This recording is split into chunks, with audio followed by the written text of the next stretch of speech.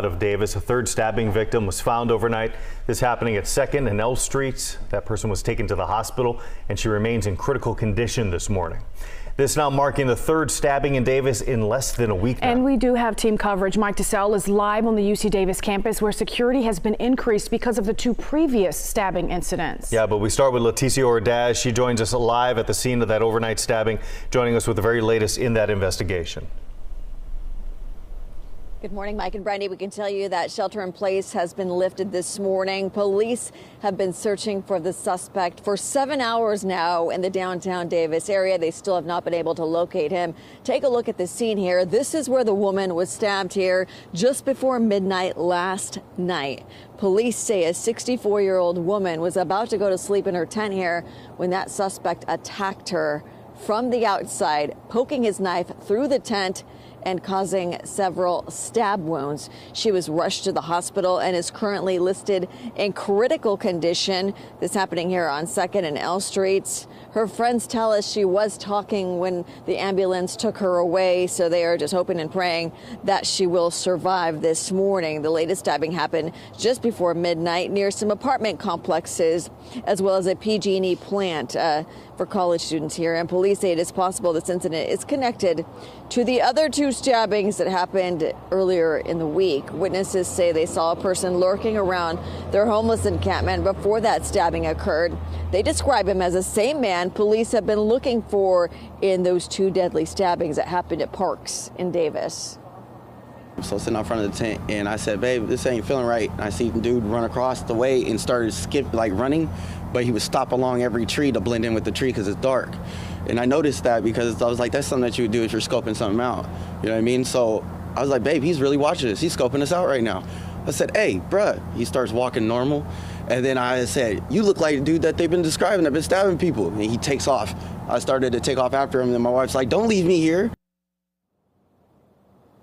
At this point, friends say they are just hoping and praying that this won't turn into a third deadly stabbing case. That woman, again, fighting for her life at the UC Davis Medical Center. We know that a number of law enforcement agencies are in town right now helping Davis police track this suspect down. If you have any information, you're urged to contact the Davis Police Department. And if you see this person, they encourage you not to approach him.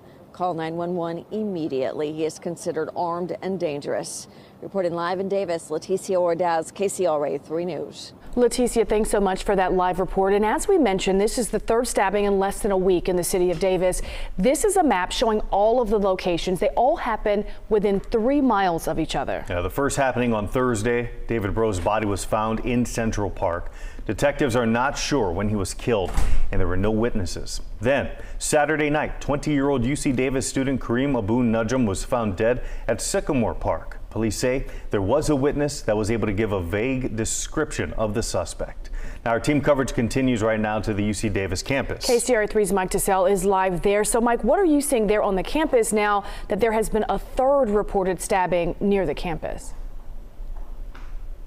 Yeah, and so let me set the scene because we are live right outside the ARC here on campus, the Activities and Recreation Center. And this is a spot typically can be busy in the morning, and judging by the scene right now, you can see many are going about their daily routine as normal at this hour. But to your point, we came here this morning to try and get a sense and a feeling of, on campus of the reaction to this latest news, and the reaction very similar to the first two stabbings. This is a situation that is unexpected, not only for this campus, but in this community. It's scary for everybody right now. It's just uncertain, and I feel like just driving around, it seems a little bit, I don't know, everybody's just a little bit more on edge for sure.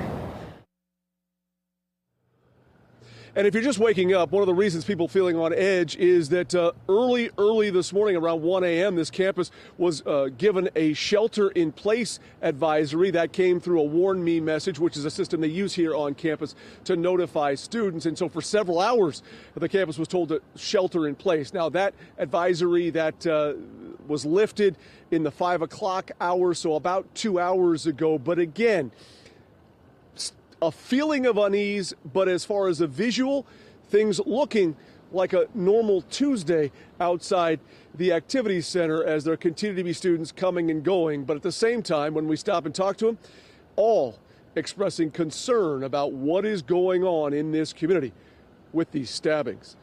Live on the campus of UC Davis, Mike DeSalle, KCRA 3 News. And understandably so. Mike, thanks so much for that live report.